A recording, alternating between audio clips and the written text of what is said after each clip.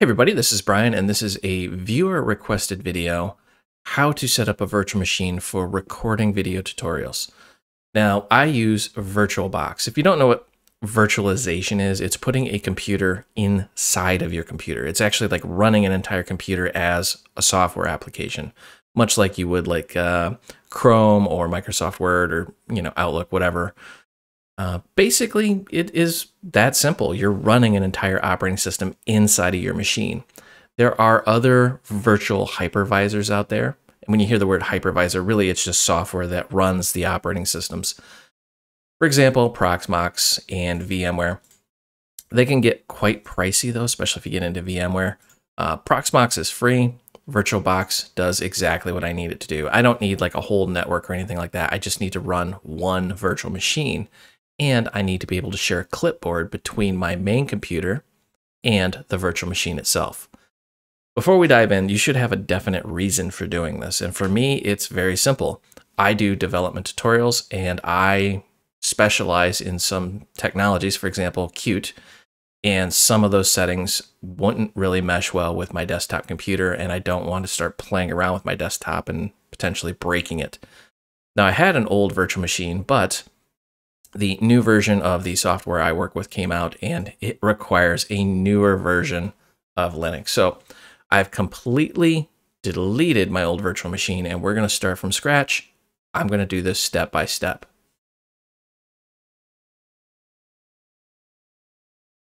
The very first step is, of course, you need to download things. So at a minimum, you should download 3 things. VirtualBox. So just go to virtualbox.org.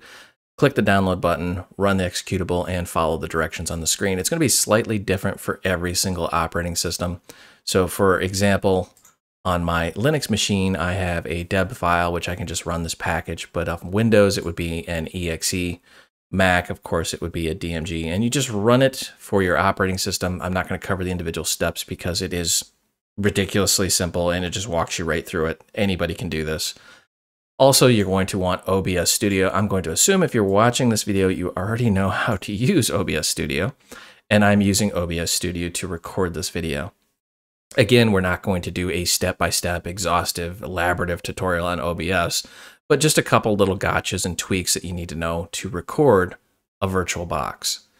And lastly, you're going to need, well, the operating system that you want to run as a virtual machine. This is going to be an ISO file, and I've already got this downloaded. You can see I've got Linux Mint Cinnamon 64-bit.iso. Key takeaway here is it should be an ISO file.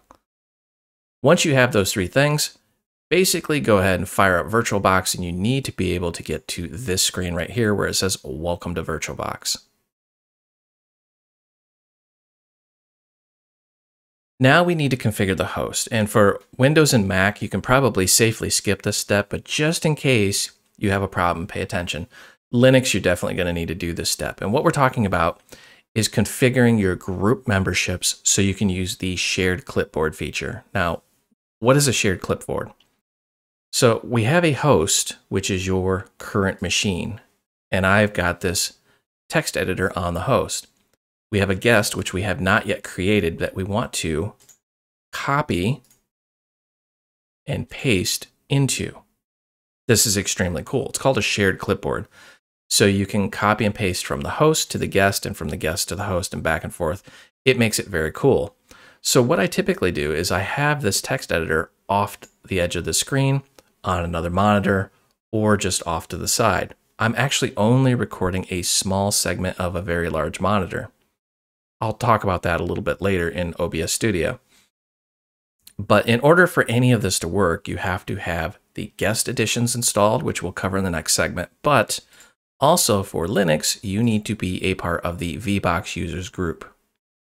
So go to users and groups, select your name, click on groups, and scroll all the way down to the bottom and make sure you are in the VBox users group, hit OK, and then go ahead and reboot your machine or log in, log out for that to take full effect. If you don't do that, if you skip that step, you're going to try things and then nothing will work as far as shared clipboard. It's extremely frustrating and their documentation's a little lacking. Again, Windows and Mac, you may find this just works without any configuration, but Linux, that's a step you're going to want to take. Let's go ahead and configure our guest operating system. To start off, you need to actually click New or go to Machine New. Doesn't matter which way you get there as long as you get this screen. Now, this is the operating system we're going to create. You notice how it says Windows, and this might be a little confusing if you're on Windows. But yes, you can install Windows in Windows, you can install Linux, whatever you want. So the first thing you need is the type. I'm going to be installing Linux Mint, so I'm going to go down to Linux. And I want Ubuntu 64 because under the hood, Linux Mint is actually Ubuntu. Now I need to give it a name. Once you have the name, the operating system, and the specific version, hit Next. And you're given this very confusing screen. If you don't understand computers, this just looks nuts. You don't know what you're supposed to do here. It says the recommended memory size is 1024. That is absolute rubbish. You want way more than that. So what is memory? Well, it determines basically how fast your computer is going to go. In very, very simplistic terms, memory is where programs run along with your CPU. The bigger this number, the faster it's going to go. So you're automatically inclined to just max it out. Don't do that. See how it turns red right here? This is the amount of physical RAM you have in your box, and your number is going to be different. I have 32 gigs in this box. You don't want to do that much because you have things like, well, VirtualBox and Chrome and calculators and notepads and things like that running that also use RAM. So you want to find a nice balance between what you need versus what you have. So how do you know what you need? Well, consult the documentation of the operating system you're installing. Linux can run with next to nothing. That's why it's saying the recommended is 1024. If I did like Windows or something like that, it'd be a different number. If you want a custom number, simply take whatever number, multiply it by 1024, and you get that number. For example, 8 gigs would be 8192, 20 would be 20480. I'm going to go with 8 gigs, which is 8192. So I'm just going to type it in. Ta-da! And that gives me plenty of room to grow. The great thing about memory in virtual environments is you can always adjust this number later. So I'm going to hit Next. We want to create a virtual hard disk. If you're not a computer savvy person, a hard disk is where it gets installed to. This is going to be a giant file out on your hardware. It says the recommended size of the hard disk is 10 gig. Now notice that is very low. 10 gigs is basically for the operating system and a few minor applications. Let's go ahead and create a disk, and you're given this confusing screen. I'm going to leave it as VDI or VirtualBox Disk Image. If you plan on migrating to like a VMware or Proxmox or something else, you might need a different format, consult their documentation, but I'm only going to use VirtualBox, so I'm going to leave it as a VDI. And then, of course, another confusing screen, dynamic versus fixed. This takes a little bit of explaining, but basically you are going to make a file and put the operating system in that file. You need to tell this how you want that file to be created. If you do fixed and you said you wanted a 10 or a 20 gig file, it's going to make that file immediately that size. That's why it's called fixed. And it'll take longer to create it. But it's faster once you actually get it up and going. I'm going to do dynamically allocated. So what this means is it will create a file of 0 bytes, meaning nothing in it. And then as I add things into it, the file will grow. It's a little bit slower, but it saves me some disk space. For example, if I say I want a 20 gig disk, it will allow this to grow up to 20 gigs and not further. Now you can adjust this later on, however, not every operating system is going to allow you to readjust the hard disk. Again, consult the documentation of your operating system. I know I say that a lot, but every operating system is slightly different. So I've got it dynamic, just in case, double check, dynamic. Now, how much space do you need? 10 gigs is recommended for my specific setup. I'm actually going to bump that up to, let's just do 25 gigs. Notice how you can put this into the terabytes, which is massive. You don't really need that. I'm going to be installing a lot of development tools, so I need that little extra space, but 25 gigs should be enough. Again, I can always attach more storage to it later. And let's go ahead and hit create. Ta-da! Your VirtualBox is powered off, but it is ready to rock and roll. The next step is to install the guest operating system. So let's go ahead and right click this, go to settings. And these are the settings for your virtual machine. I'm not going to step through all of these. They're pretty simple, but just some main takeaways here. If you use disk encryption, it's going to slow this down drastically. And for your system, I wouldn't really tweak around with any of this too much. These are those magical steps that VirtualBox takes when you select your operating system and your version. It figures out what you need automatically. Display. You might be inclined to try to video capture the display, but I've not had much luck with this. It actually slows it way down. So I'll use an external video capture, for example, OBS Studio. Storage, this is the primary step we need to look at here. Notice this little DVD icon is empty. If we try to start this virtual machine without some sort of bootable media, it's just going to basically say operating system not found, and it'll do absolutely nothing. So we want to go and select an ISO file. I've already done it, but I'm going to go ahead and hit choose and select the ISO you downloaded. For me, it's Linux Mint 20 Cinnamon 64-bit. For you, it may be something totally different, but you want that ISO file you downloaded in the very first section. Hit open, and it's going to give you the location, and you can just hit OK. Once you get to this point, you notice how it's powered off. We need to actually start this. And it's going to pop open the window, and it's going to start that virtual machine. And this is where everything is going to be totally different depending on what you're doing. For me, I get the Linux Mint installer. You're going to see like maybe a Microsoft logo or whatever you're doing here. And it's going to just start the installation process. You get this menu across the top, and this is not the guest operating system. This is the hypervisor itself. So for example, we've got our disk in there. And we have different inputs, we have different views, things like that. This is actually incredibly cool. One note though, if you do full screen, you might get a little confused about what you're actually doing. So I try to avoid full screen. And you have your different machine settings, and you can hard power this thing off, so be a little bit careful. If you click into the virtual machine, you may actually capture the mouse. You might get like a pop-up saying you've captured the mouse, and then you lose your mouse cursor. If that's the case, hold down the right control and home, and it'll pop up a menu, and then you can move the mouse around freely. Notice how I have two mice. This one that I'm moving is the host, this one is the guest, but when you click in, magically they become one, and that's why it gets a little confusing. If you find you go to move the mouse off the screen and you don't get it back on the host, then you got to do that little control home trick that I showed you, and then it works. All right. You'll get some annoying pop-ups. You can go ahead and close these out. This is going to be different for everyone. I'm installing Linux Mint, so this is what I see. You may see like the Microsoft installation wizard or whatever you're working on. I'm going to install Linux Mint. Feel free to continue watching this section or jump ahead. Just going to double click the install icon because I'm running as a live disk here. I'm going to choose English because that's my native language. And English again. I'm going to install the multimedia codecs.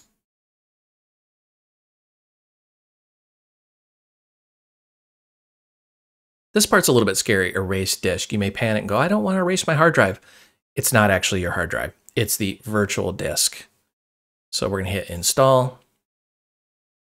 It's going to tell you where you're going to do it. Just hit continue. Select the appropriate time zone. I'm in Detroit. And let's go ahead and give it a name.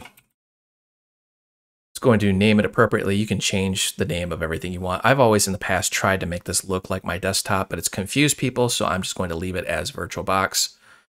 And let's go ahead and give it a password. This is where I would caution you. Do not use the same password you use for your host system, because if you're recording and you enter your password, everybody in the entire universe now knows your password. Oh, that is frustrating. So I'm going to just make a password.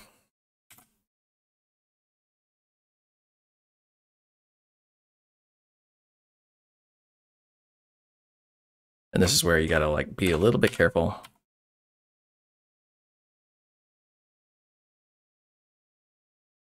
And make sure they match. Once you have a good strong password and they match, go ahead and select require my password to log in. Remember what your password is, or you're going to have to pretty much reinstall your whole OS. And the rest of it is coffee time. You just sit back and watch progress bar.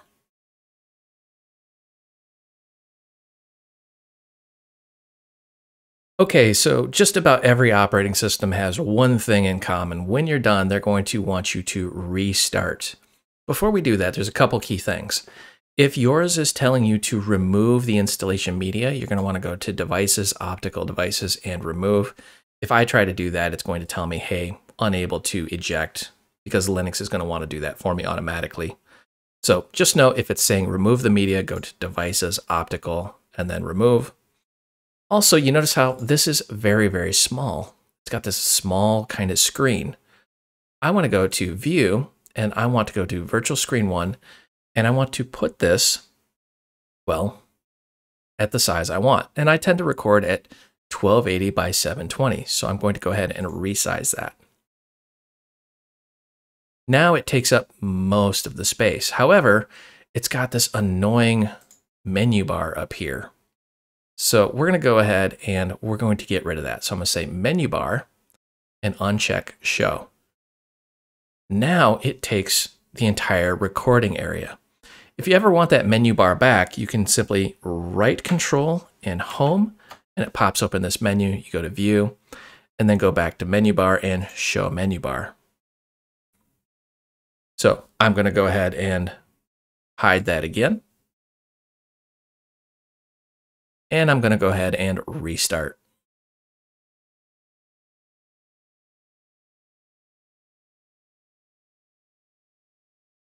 All right, once you have got your operating system installed, you should have a beautiful virtual machine staring back at you, but we're not done yet. We need to install the guest add-ons. So go ahead and log in using the password you used during the setup process. If you forgot your password, I'm sorry, you probably need to now reinstall this. So make sure you wrote that password down. Now, every operating system is going to be a little bit different, so just kind of ignore a bunch of these pop-ups that just pop up randomly. All right. Once we've gotten to this point, this is a full operating system. And this is actually really, really cool that you can use this technology. Now, if you skip the last section, you notice that there's no menu bar, and you're probably going, where did that go? So it is on your keyboard, the right control button and home at the same time pops open this menu. You can go to view and menu bar and show menu, but you can access all of those same things through this little context menu that pops up. It just may be a little cumbersome to navigate through. So for example, you may be sitting here trying to find your devices, but you're looking for this Insert Guest Edition CD image, and I'm going to actually show it on the menu.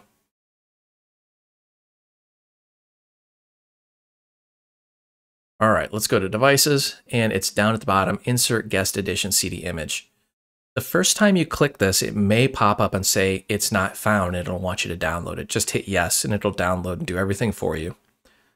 For example, could not find, what do you want to do? Let's go ahead and download it. Download again. And then we're going to go ahead and click Insert. And what this does is takes that ISO file it just downloaded and inserts it into the operating system, and your operating system should automatically detect it. For example, mine says, this is intended to be automatically started. Would you like to run it? Some operating systems may just run it for you. I'm going to click Run, and you'll need whatever password you put in. And this is going to be different for every operating system, but basically you want to follow the installation process.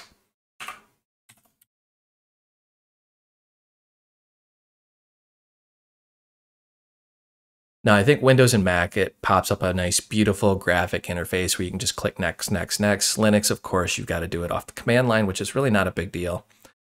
The major takeaway here is you want to get it to the point where it's installed. And you'll know when you're done because it'll tell you. I'm just going to let this run in the background. If you're on a different operating system, feel free to jump to the next section.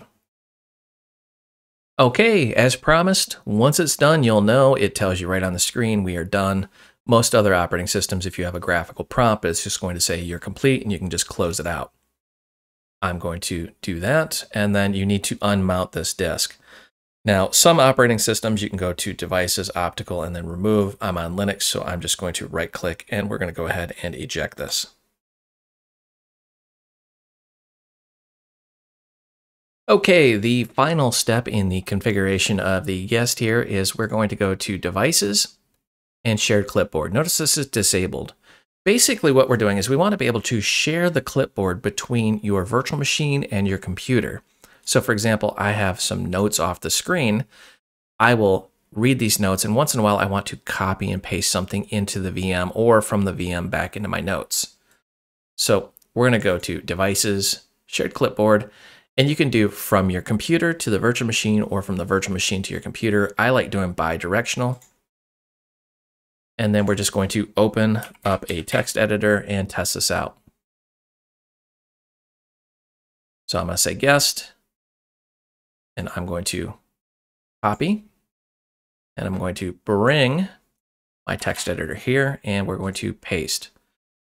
And then just to show you that we're not playing around, I'm going to copy the host, go in here, and boom, we have bi-directional copy and paste. This is extremely cool if you have notes off the screen. So for example, if I were doing a full tutorial, I could just grab something off the screen and say, ta-da!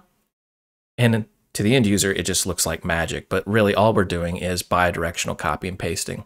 Spoiler alert, if you haven't rebooted your machine after installing the guest add-ons, you're going to want to do that or it just won't work. And again, Linux users, I did put a note in there, you're going to be a part of that VirtualBox group or this simply won't work. The guest add-ons are mandatory for this to work, so if you skip that step, it also won't work. It's kind of like a three-legged table. You need all three of those steps in there. And finally, to wrap this up, here's some last-minute recording tips. So I am not recording the entire screen. It may look like it as I'm recording, but I'm not. I'm only recording a chunk of it. This is just a window inside of my screen. I'm going to put this at the top left. So it's all the way up in the top left corner of my computer. And then we're going to configure the menus, the status bar, and OBS. So the first things first, view menu is your best friend. Go to status bar, you can hide that. Go to menu bar, go ahead and hide that. You probably didn't see the status bar disappear because it's off the edge of where I'm recording. And now I have this nice seamless window. Because it's in top left, I don't see it. Now, you are probably picking up this top bar here, right here, where it says running Oracle VM VirtualBox. How do you get rid of that? Highly dependent on your recording software. I'm going to assume you are using OBS Studio. So I've got a scene set up in OBS Studio called 1280 by 720 screen, which is recording my computer screen and picking up my Yeti microphone. Here you can see I'm actually talking in real time as I'm recording this. So right-click on your computer screen, go to Properties, and instead of doing the whole screen, you're going to crop this. This is a little bit of trial and error, and what I did is I screenshot my entire screen, imported it into an imaging editing program, and figured out 1280 by 720 how much of my screen was left over. So for example, let's say it looks something like this. I would take this edge here and I would determine how much of the screen was left over. And I would take this top and determine how big that was. When I say this top, I mean this guy right here. Measuring that, that was about 30 pixels. So when I crop top and I move this up to the top, it disappears out of the recording area. Now, cropping right and cropping bottom, it was about 640 pixels to the edge and then about 330 to the bottom. Now I get this nice seamless recording. You cannot even tell that this is not even my main desktop. I hope you enjoyed this video. You can find the source code out on github.com. If you need additional help, myself and thousands of other developers are hanging out in the Void Realms Facebook group. This is a large group with lots of developers, and we talk about everything technology related, not just the technology that you just watched. And if you want official training, I do develop courses out on udemy.com. This is official classroom style training. If you go out there and the course you're looking for is just simply not there, drop me a note. I'm either working on it or I will actually develop it. I will put a link down below for all three of those. And as always, help me help you. Smash that like and subscribe button. The more popular these videos become, the more I'll create and publish out on YouTube. Thank you for watching.